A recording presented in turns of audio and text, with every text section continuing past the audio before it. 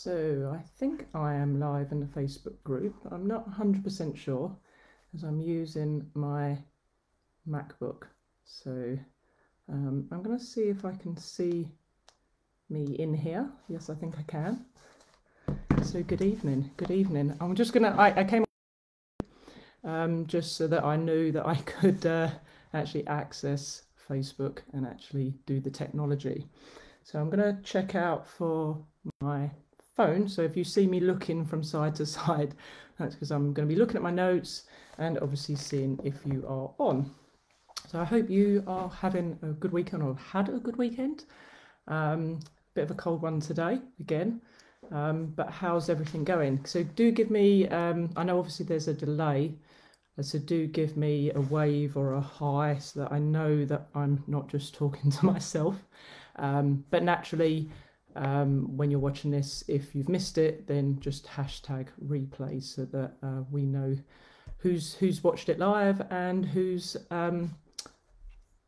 who's with me now. Oh, Nicola is. Hi, Nicola. I just want to get rid of that. Hi, Caroline. Oh, so I can see the comments on my screen as well. That's awesome. How are you doing? So I can see you all jumping on. Have you had a good weekend? Tell me what you've been up to. Hiya, Nicola. So I was really lucky to see a friend, a very good friend of mine that I haven't seen in over 2 years today for the first time because her husband was incredibly ill with COVID.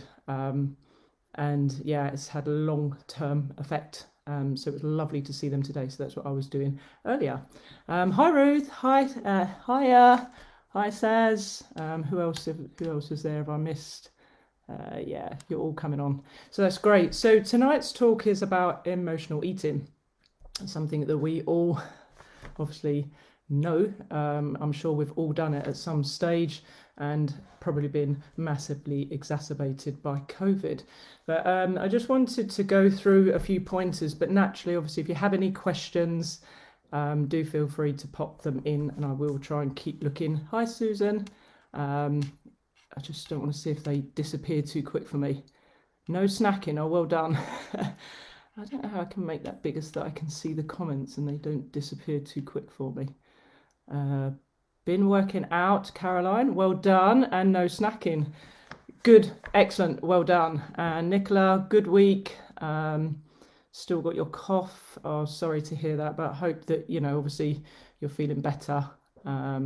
You're walking lots daily and on plan with eating. That's awesome. Yeah, I mean, remember, when we're not well as well, sometimes we do need to be paying attention to our nutrition, putting the best stuff in the body to help us fight, obviously, the virus and obviously boost that immunity. So well done, Nick. Hi, Claire. How you all doing? So I don't know why I put this up, why I've got my jumper on. I should have taken this off because I'm going to be really hot. I'm not going to take it off now. So I'm going to start off giving you a statistic according to, and I'm going to be looking at my screen, obviously, because I've got some notes here. But according to HSE in 2020-2021, stress, depression or anxiety accounted for 50% of all work-related ill health cases. So it's a huge thing, isn't it? I mean, COVID has changed our dynamic in how we work, working from home, whilst it seemed such a fantastic idea, and it is and has those benefits. It has a knock-on effect that a lot of us, and I know with you members as well, where you are just working like 24/7 and not actually then taking the break that you need to actually de-stress. It has the benefits, obviously, that we can start working straight away, we can get the hours in, but naturally then we're not commuting, so we are doing a lot less NEAT, a lot less movement, and then we are continually working. So we're sort of tapped in all the time, which isn't really ideal, and this can elevate our stress levels, can't it? Because we're always contactable and expected, probably by a lot of companies to deliver on deadlines, even in the outside the frame of the 9 to 5. But what was interesting on these stats that I saw on the data was it said that compared to all workers, Obviously men are not going to agree with this, but females had significantly higher levels of work-related stress than their male counterparts in all the different age groups. So really quite telling. I guess we are always trying to juggle so many balls, aren't we, with childcare, if you had to homeschool, working, and perhaps looking after parents as well. So hi Denise, hi Nicole. Oh, so your cold took a while to shift as well. Yeah, unfortunately that does. Yeah, I've heard obviously gargling. Ginger is supposedly really good, and I think Sam Needs did tell me. Sam, if you watch this back on replay, tell me what was it that you suggested to one of the members about her persistent cough. Sam Needs researches a lot as well, so yeah, do drop that in there if you remember Sam and you happen to watch. But I also wanted to bring on the fact that obviously we have a wide variety of age groups in AbFab, you know, obviously down to our youngest members of pre-20 right up to, you know, 70 plus, and it's absolutely fantastic that we cater for all of you. Hi Debs, hi Belinda, hi Denise, welcome. And naturally, probably a huge part of AbFab does fall around the age 50-ish mark. So we can't escape, obviously, menopause and the mental well-being linked with menopause, because we have those fluctuating hormones that don't just affect our physical health, but obviously our mental health as well, with all of the symptoms. Mixed ages, yeah, exactly, Caroline. That lead to obviously these or exacerbate our stress. So, you know, obviously the symptoms are anxiety, forgetfulness. I'll probably forget something to say on here. Loss of confidence, self-esteem. You know, obviously changing moods from feeling low to sad, depressed. As well as the anger and irritability, or bursting in tears, being emotional, you know, and also like concentration and brain fog. So naturally, with all of those hormones raging through our body, we are gonna, you know, be looking sometimes for something to support us, and this is where we then perhaps go into that emotional eating, something to make us feel good or take away whatever stress that we're feeling at the time. Hi Sam, hi Mark. But what's another stat that I came across was that women actually account for 50% of the UK workforce in the United Kingdom, and with over 4 million plus 50 ladies in work, it's a big thing, you know. And obviously, as I said, we've brought our work home. Our stress levels have probably gone through the roof because we're trying to juggle so many things. So what can we do? Why, you know, what is it that causes us to, you know, reach for the chocolate bar? Well, it's down to our emotions. And essentially what an emotion is a conscious mental reaction with an associated physiological and behavioural feeling. So you know, obviously naturally I'm doing this live, so I've got a physiological response in the bright cheeks and probably shaking hands. So did I go and reach for the biscuit tin beforehand? No, I didn't. But I did have a few crisps with my friends. Everything in moderation, including moderation, right? But emotions, they can create strong and unpleasant sensations. You know, sometimes we don't often notice the difference, the emotion of something being stressful, raising cortisol, or something exciting. So it's a lot to do with how we frame it in our mind. Hi, Jane. And Monica, you can relate to many of these, yeah, can't we all? So these emotions, obviously, they can tend to have us resort to overeating. And they come for a variety of reasons. It could be down to boredom, frustration, anger, disappointment, guilt and shame, worry or confusion. And obviously this does sort of perpetuate a bit of a vicious cycle with that overeating, because it leaves us vulnerable to obviously blood sugar shooting through the roof, and then obviously it crashing, and then needing that next pick me up again, or resorting to that glass of wine or that bottle after a stressful day. And we can also relate to the stress that we've actually had to go through with 2 years of COVID. So Caroline said here, if I have a stressful day, I'll reach for a glass of wine, which will lead to the bad food choices. Yeah, because what it does is obviously it lowers our inhibitions, and then it's down to obviously in the brain that we're less likely to then be on point to stop those then reactions. A lot of the time as well, when you're drinking that glass of wine, you're probably watching something on TV, again, to passively escape, and then we are not being conscious of then making those food choices. They just happen because they're near. 6 a.m.ers make me eat cakes in the morning. They make you force feed you. Hi Sarah. Lucky you. We haven't had any cakes at Stortford yet, ladies. Hashtag just saying. But one of the points there is noticing that passive action or intentional. So a lot of the time when we overeat, we're not really doing it with I'd say an on point focus. It's normally sort of passive, and it's just a reach for it. It's a reflex. But I read a book just recently by Brian Wansink, because I'm doing my level 4 nutrition coaching, and it was mentioned in one of the lectures, and it was called Mindless Eating, and it was really fascinating to understand why we do this. Why do we mindlessly eat? And a lot of it is like, it isn't our fault. Don't have to blame ourselves. Snitch Deb. You could say no. Exactly, says Claire saying oi. But it's down to a lot of the things, grab bags, the multi-buys, the big things. Everything is supersize me. Everything is bigger. And I don't know about you, but I grew up with you must eat everything on your plate. So we're sort of hardwired to finish everything. And yeah, so if that means that, there's a box of 6 cakes in there, and you happen to know that there's one left, well, you don't want it to go stale, do you? You don't really want to throw it away. So you're just going to resort to that. So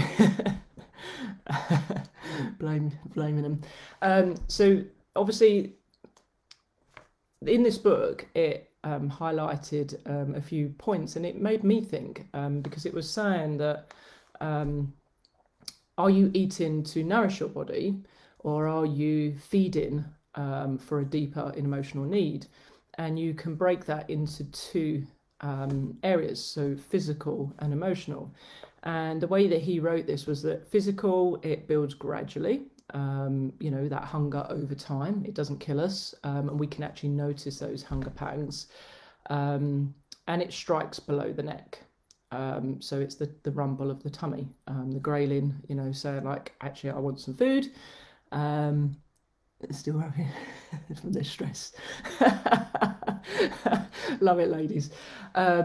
It can occur 3 hours or 2 or 3 hours after eating. So it's that rumble in the tummy that you're actually feeling hungry again. And it can temporarily be offset by drinking some water. Sometimes we aren't actually hungry, we're actually thirsty, and that could set that at bay. Also, it goes away once we've eaten and when we feel full, and we generally feel satisfied. As opposed to the emotional, you just develop it suddenly. You just, it strikes above the neck, so it's a mental point at random. You've had a crap call or something didn't go well in the meeting, and you just literally reflex, go for that chocolate bar or whatever it is, that biscuit. It still persists after drinking water, and it will still persist after eating your dinner. It's amazing, isn't it, how you can still eat more of something even though you're supposedly full. But it always leads to that guilt after you've eaten it. So, what are the coping strategies that we can employ to help us? And the first thing is awareness, really, and understanding that, stop beating yourself up. Just be a bit kinder to yourself, but just be a bit curious. As I've said that one before. What's leading you to reach for that, and understanding it. So, coping strategies, the passive ones, obviously that glass of wine is very easy to open. It's generally less healthy. It's super quick and easy. It never requires any thought or effort, unless you put the wine out in the garage, in the fridge, or something. You have to go and get it. Generally, the healthier choices do require you to actually be active. You have to think about it first. They require effort, and sometimes they can be really, really challenging. Getting yourself up, ladies, to do your 6 a.m. class. I mean, just high five for you, and 6:30 at Stortford. I mean, that is awesome. That does require effort, and that definitely can be challenging on a cold morning. But obviously, you feel so much better when you've done it. So it's understanding when you're doing something passively, i.e. you're not thinking about it, or when you're doing something active. And there is a worksheet that Jane has got with regards to this emotional eating. So she's got 2 workbooks, one sort of explaining what I've gone through, and also one that you can actually complete yourself. So to be honest, it gets you to sort of think from a score of 1 to 10 about your emotional eating, and perhaps taking the time to just think. We often are just running on autopilot, serving everyone else. And maybe if you sit down with that workbook and actually spend 5-10 minutes, you're sort of facing it. And there's the what's it called, the serenity prayer. Grant me the serenity to accept the things I cannot change, the courage to change things that I can, and the wisdom to know the difference. And sometimes, like stress, it is all around us. Things are going to happen out of your control. You can't control what happens, but you can control how you respond or how you deal with it. So Jane's just said she's just posted it on the main members page. So do print those off, read them, and obviously fill in that workbook to help you, really. Plus, obviously, I'm going to give you some tools here that are in those workbooks.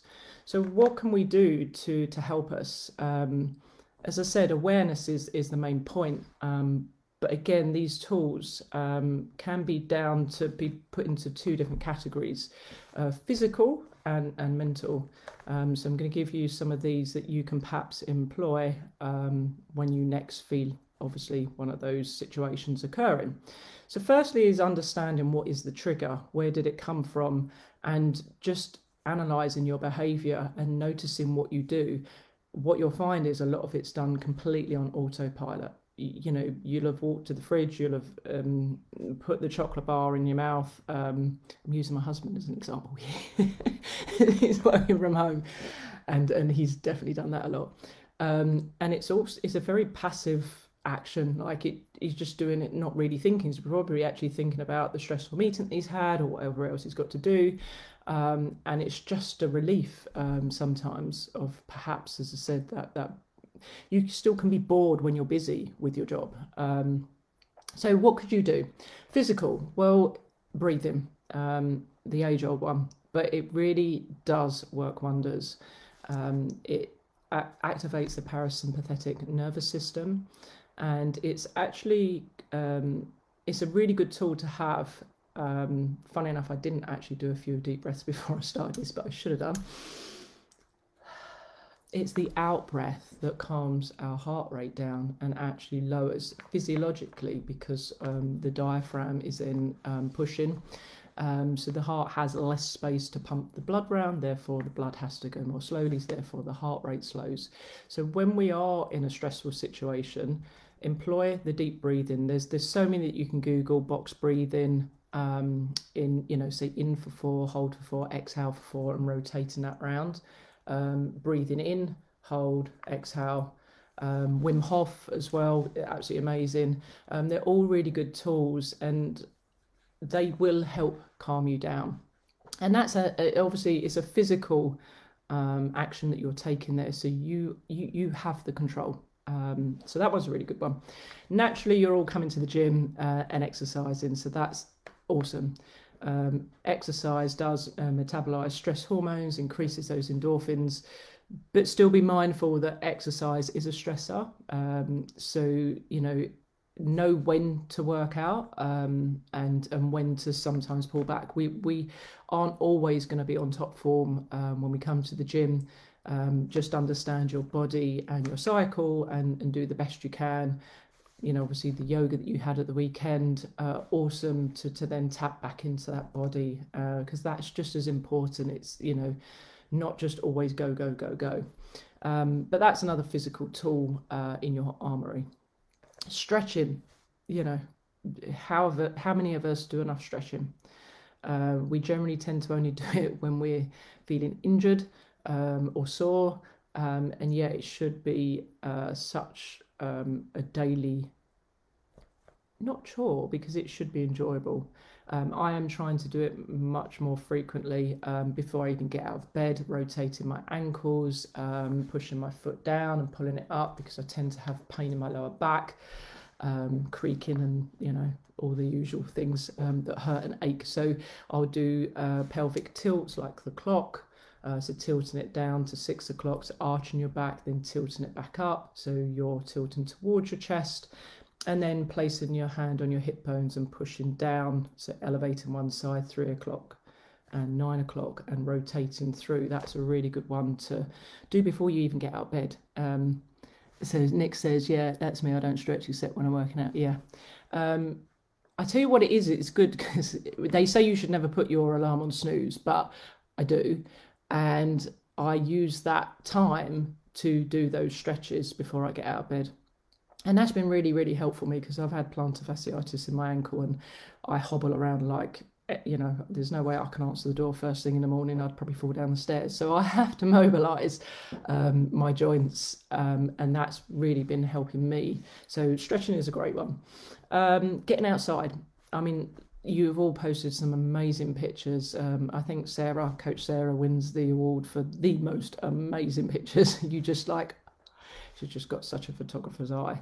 But you can be drawn into Sarah's pictures, and getting out there, listening to the birds, seeing, obviously nature at its finest, and getting out first thing in the morning is really important. Sets the circadian rhythm, which helps you to sleep better, releases positive hormones to help with your clarity and focus, and generally just obviously gets the body moving, which is good, and it gets you 10,000 steps. So another physical one, obviously fueling your body with good nutrition. It isn't just we are what we eat, it's actually we are what we absorb. So it's really important, not just to eat the good food, but understand how your body works. So whilst broccoli may be a superfood, it may not agree with you, and you may not be getting the best out of it. So knowing when you feel bloated, and maybe keeping a little bit of a diary, and understanding about food combining and which things work well for you. But ultimately, the power of food is, it is our medicine or our poison, depending on what we ingest. And as I said, something really healthy could be poison for someone. So, i.e. if they're celiac, allergic to gluten, etc. So understand your body a little bit more, but feed it well. Naturally stay hydrated. This one's, on debate as to how much. I would say at least 2 litres. If you're not even there yet and you think that you'll be needing to pee all the time, then just up it up, and a little by little until you get there. But I try to drink 3 litres of water a day, and I never used to drink water years ago. I didn't drink it at all. I can't believe I didn't. It's so important. Our body's made up of water, our brain, our muscles. We are, Majority of water. So yeah, do stay hydrated. Another one, have a bath, get the essential oils out. If you're lucky enough, get get the other half to massage you. Again, you know, touch is really, really good for de-stressing. And yeah, it's just a great way to get connected, zone out and chill. So Epsom salts in baths is sort of going to come into my next one. Is really, really good because of the magnesium. You can spray magnesium on the skin, so it's really good to absorb it that way. You can obviously take it via a supplement. Magnesium citrate, glycinate, and bisglycinate are better absorbed than magnesium oxide. And I looked into this. It said about rubbing into your feet and your stomach as well. So if you think about the enteric system and the brain being the stomach or the gut being the second brain, you can understand how that plays a part, because a lot of emotions via the vagus nerve go up to the brain from the stomach first, believe it or not, hence butterflies. So rubbing into the tummy and the feet. Obviously, I'm not a medical practitioner or anything, so please, you know, do check with your own GP with regards to any supplements. But Epsom salts are a win, especially after your muscles have been walloped after a class, which is great. You know, that's great. DOMs are not that you should necessarily always get DOMs, but I had some serious ones this week. So I really do get you ladies. I was struggling to walk up and down the stairs and lower myself on the toilet. So they still do come even when you train regularly. And another one, having a drink before bed. You could say, well, obviously it's going to have me up to go to the toilet, but the herbal teas, chamomile, is really good. There's so many great teas, green teas with different infusions in them, twinings. They do lots again, so there's like lavender as well. So check those out. Perhaps switching up one of your teas to help you de-stress. Yeah, Nicholas said DOMs are great.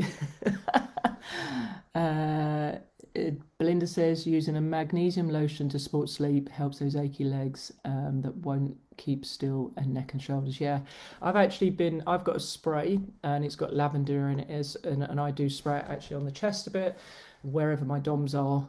And yes, there's different ones obviously that you can buy.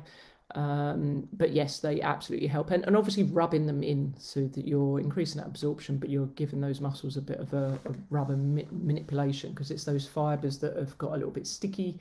Think of like cooked spaghetti, and you want them to be like dried spaghetti, so sort of rolling them out it's just, you know, it's going to help you de-stress. Sarah says she loves nettle tea. Yeah, I've not tried that. And Victoria says she loves an Epsom salts bath. Yes, brilliant, Victoria. Yes, I have got the bath salts on the side. I did have a hell of a lot of them when I was training for my marathons. Admittedly, I haven't got in the bath as much, but I do use the magnesium spray and it does help. Yeah, nettle tea it's never appealed to me, the sound of it. I don't know, so maybe I'll have to try it, Sarah. And then we go into mental. So mental, what can we do?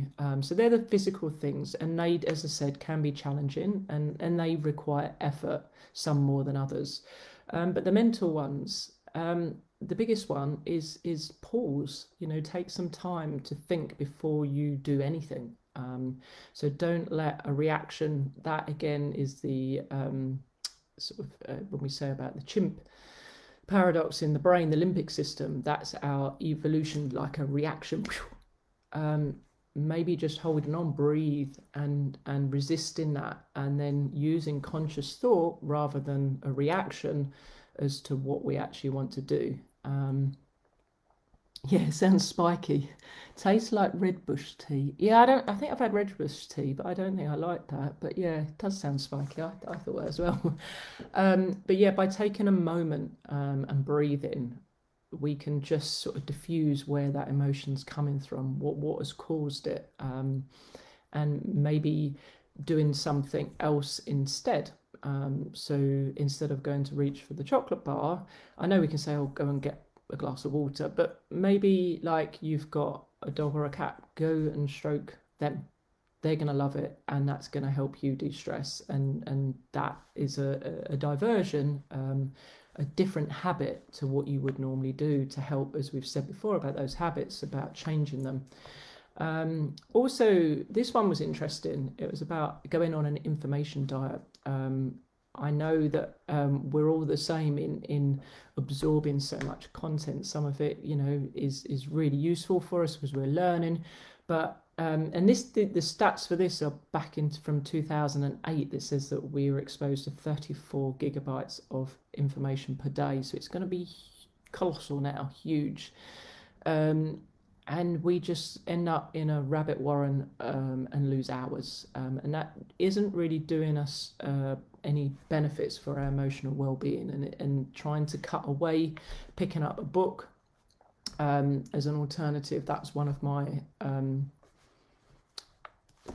things that I put on my tracker, to not go on my phone before bed and to read. And that one's been pretty good. I've read a lot more. I do like to listen to Audible as well anyway, but I am reading more consistently because I'm making a point of doing that, but also because I've got The Daily Stoic by Ryan Holiday, and it's only like a paragraph, so I know that I'm always reading that, so I can tick that I've read every day. But also it says again, so when you're pausing, take time to think about decisions. So it could be, obviously a financial decision, an emotional decision, whatever it is, a job change or something like that. Give yourself some space and time. Like, just be kind to yourself, ladies. And you give so much to everyone else, you owe yourself some time. So do factor that in, like, even if it's like creating a meeting with yourself, like actually booking some time for yourself. That may be because you just want to sit down and have a cup of tea, herbal tea, nettle tea, Sarah, and read a book, because that again is going to help you calm. But some other ones that are really, really good are meditation and NSDR, non-sleep deep rest. So taking a moment to just shut your eyes. You're not necessarily going to sleep, but you're almost giving yourself a little reboot in the day. And if you're working from home, the 5 minutes that you're by the fridge, you could literally do that protocol. Get creative. Get the pencils, the paintbrushes out, or sewing or whatever it is. Jane, I know you've been knitting, haven't you? So again, that is, you can't be eating a chocolate bar when you've got 2 knitting needles in your hand. And again, you're focused on something else. So, and hopefully you're enjoying doing it. So for me, that would probably pick up my guitar, which I haven't done in a long time. But again, then you lose time, and then that passes, that urge and that emotion to perhaps have that, whatever it is that was your go-to. And another one is connect with friends, which I just said at the start. I haven't seen my friend in 2 years, and she came into my kitchen, she burst into tears. And it's really, quite emotional, because he nearly died, and it was tough, very, very tough. And he's not out of the woods, he's actually suffering PTSD on the back of it, and it's very, very much baby steps, and this is his first real sort of outing to see as his godfather to my sons. But the benefit, it's like you've just filled your tank up to be able to see and connect. We are very social beings, so making time for others is really, really important. And one of the other ones is journaling. Good old-fashioned journaling. I mean, there's so many good ones out there that you can buy, or just a bog standard notepad, and hopefully then that would get you off your phone, because you've got a pen and paper, and start writing down, obviously, the day that you've had, the emotions that you've experienced, why you felt them, what were your wins of the day, what did you do well. Obviously, don't always try to critique yourself. I mean, yes, we do need to do that, but also praise yourself as well. What did you do well?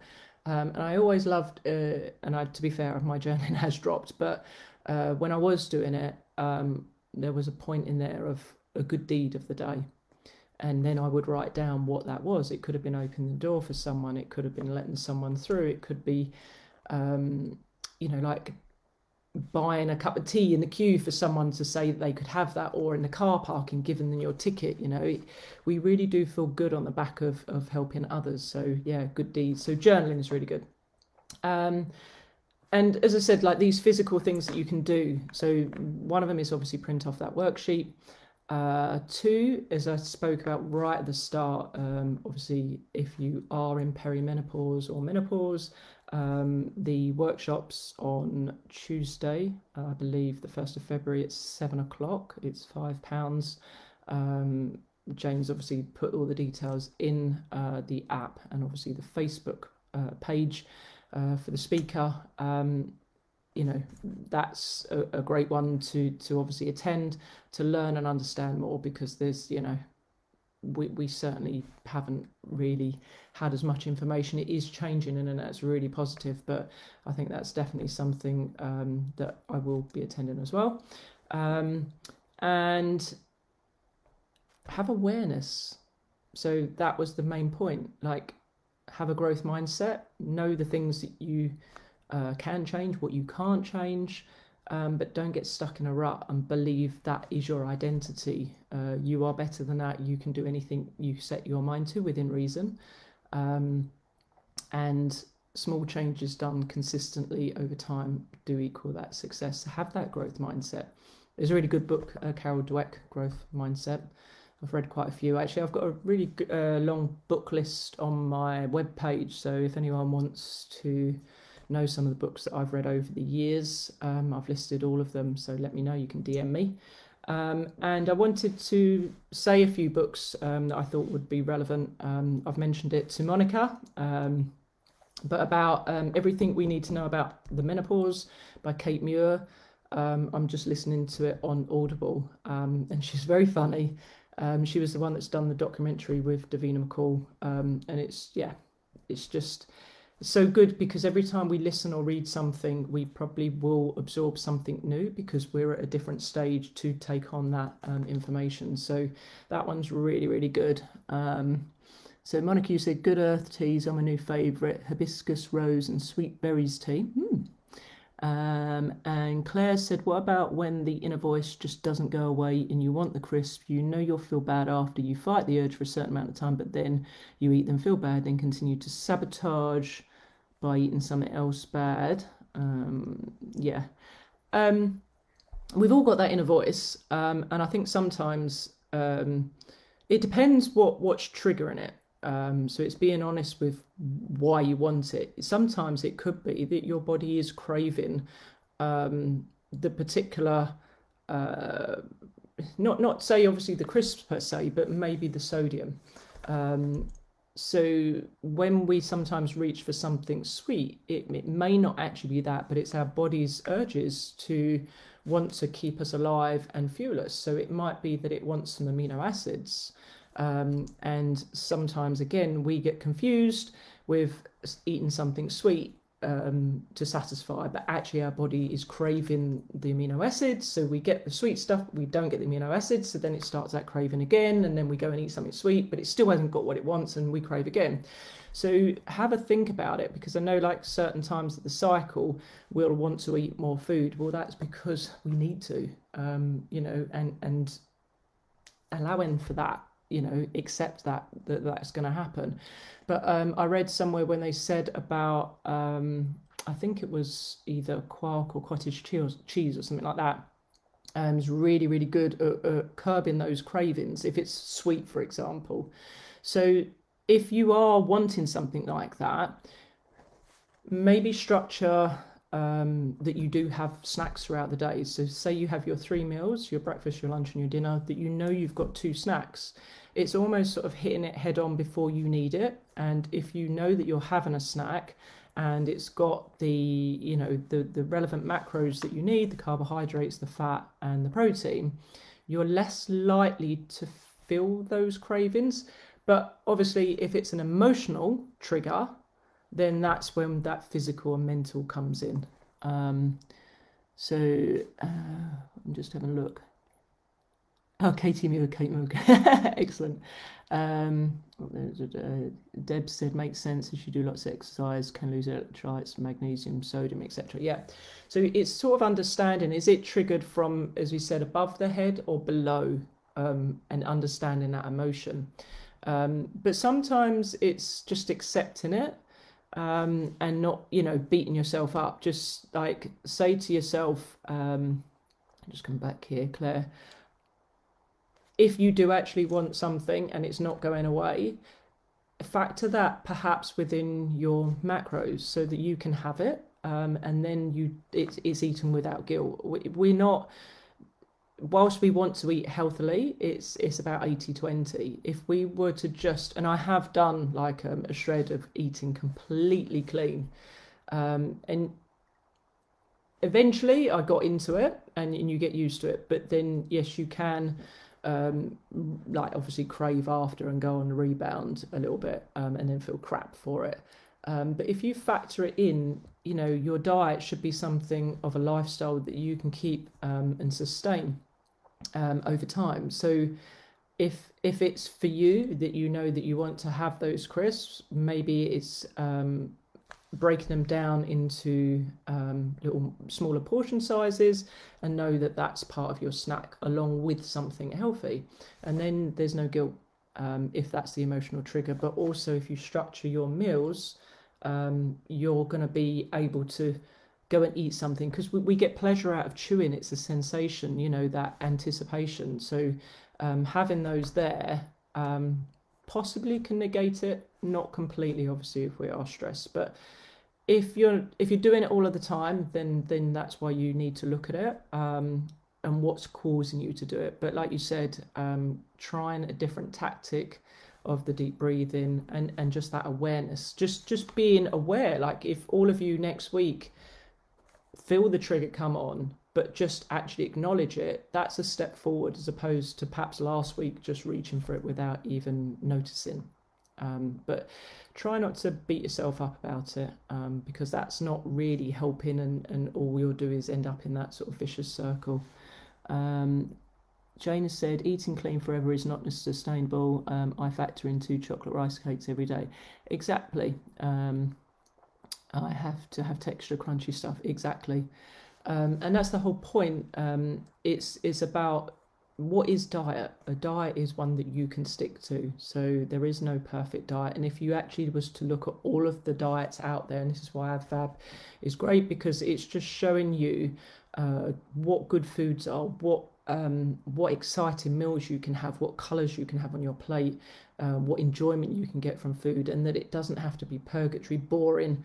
But all of them ultimately will have you eating more fiber, having more water, and reducing those processed foods, and obviously the vegetables.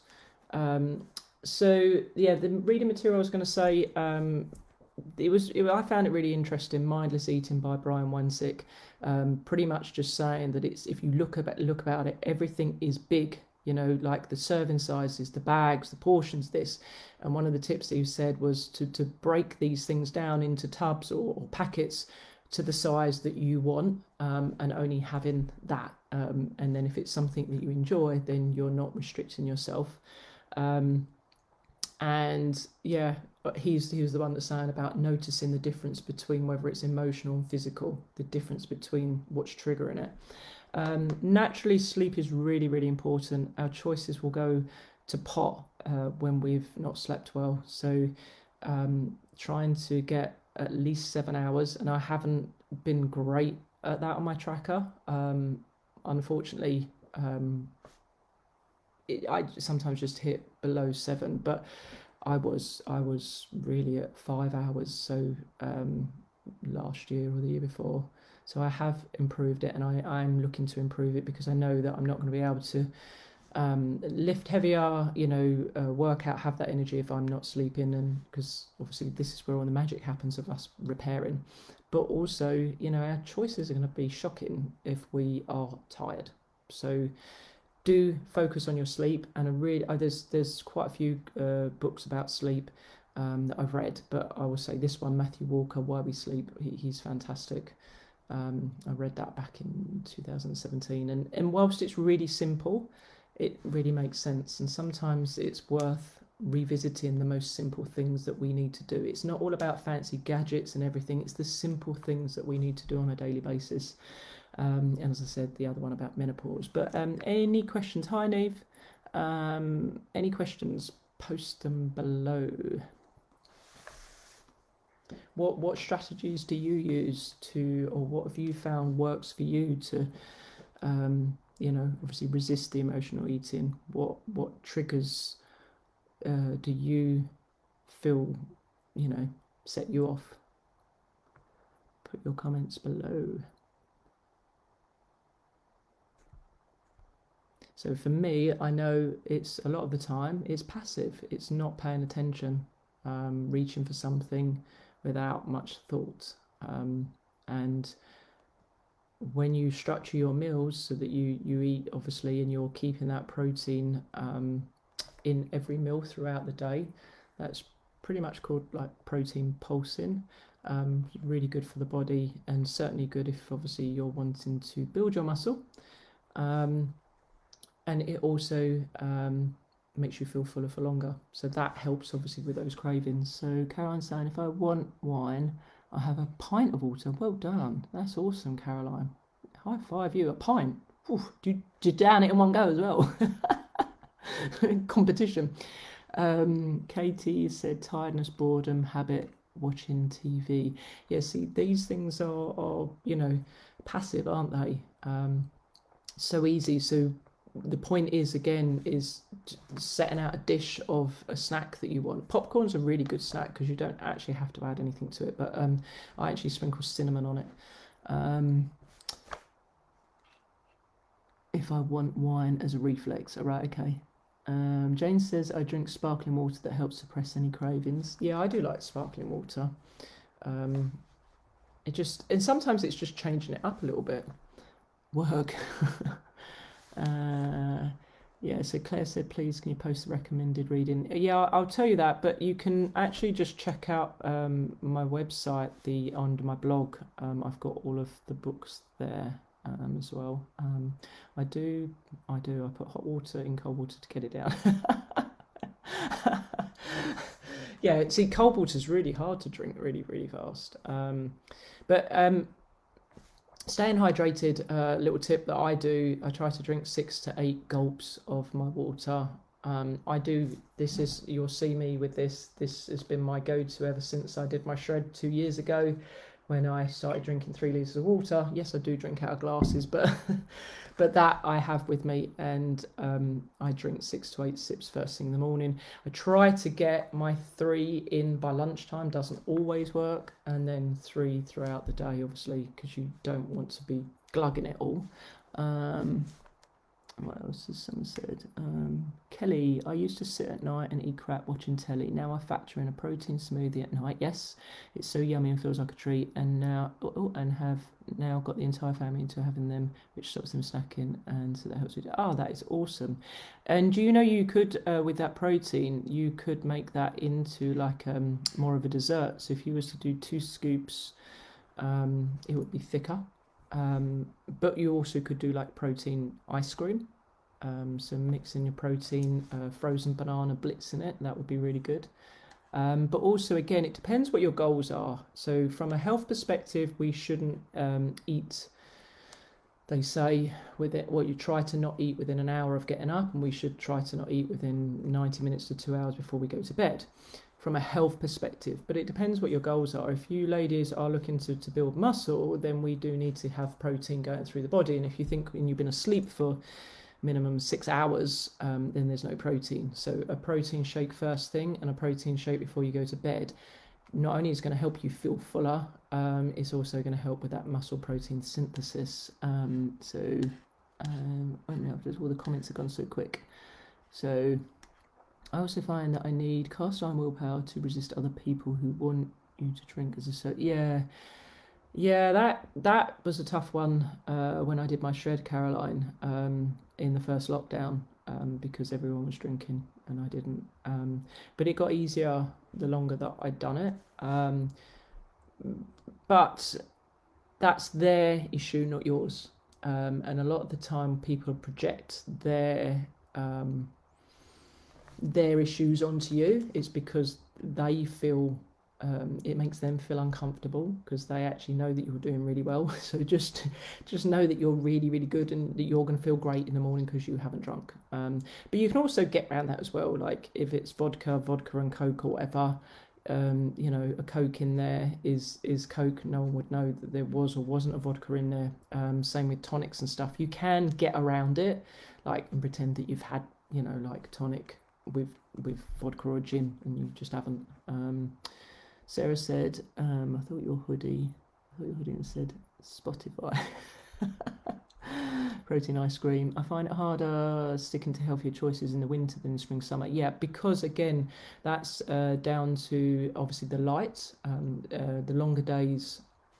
So our hormones are, we get obviously melatonin rises as the evening draws in.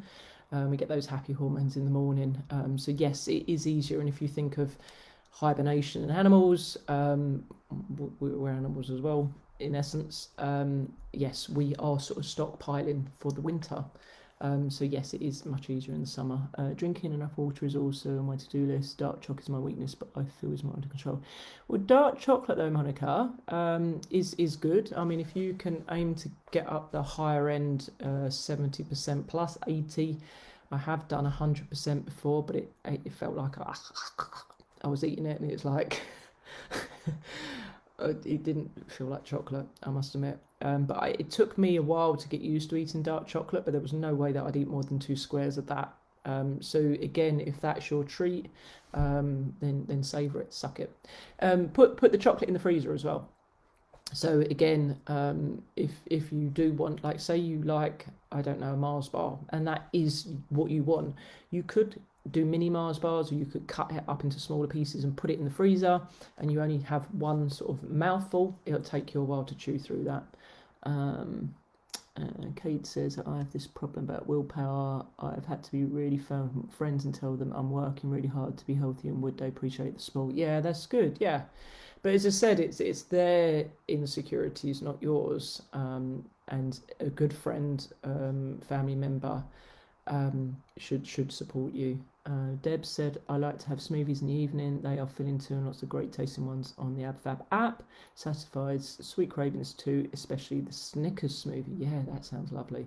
You know, in essence, the Snickers smoothie has got, you know, healthy protein, fats and carbohydrates, and tastes like a Snicker. What can't you love about that, unless you hate peanuts or allergic to them?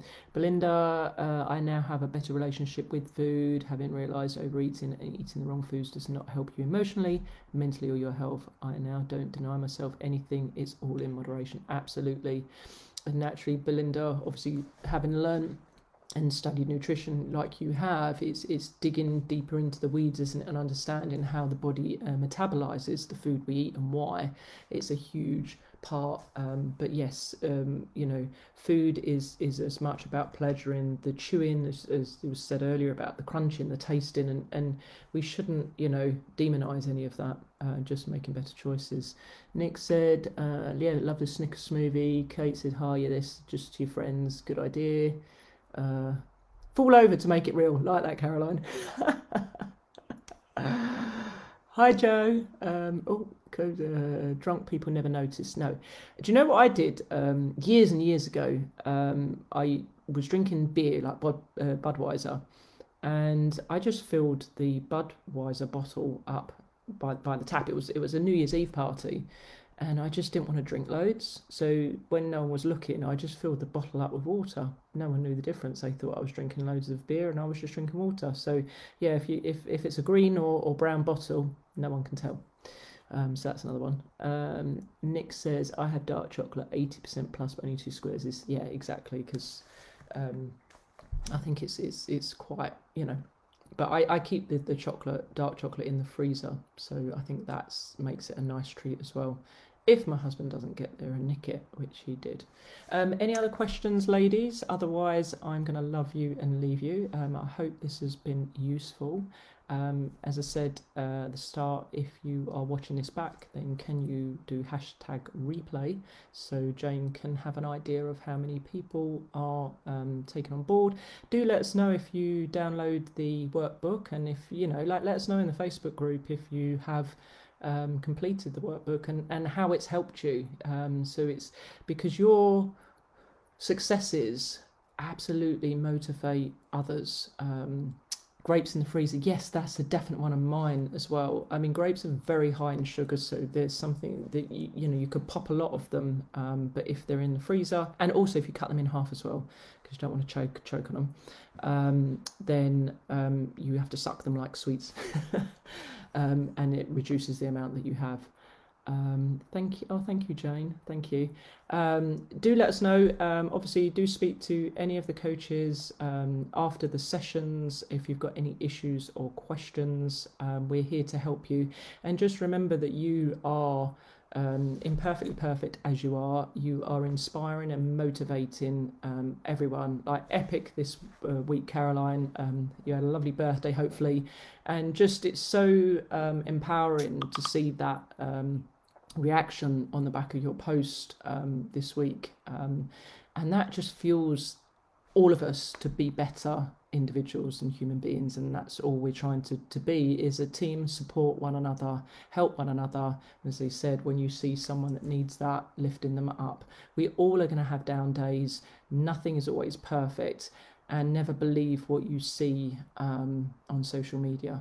Remember that, because a load of old crap could be happening behind. Anything else? Has anyone else said?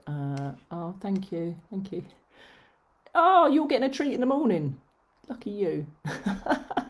Thank you. Thank you very much. Appreciate it. Have a great evening, and just be more mindful, curious and aware, and I will catch you again soon. Bye-bye.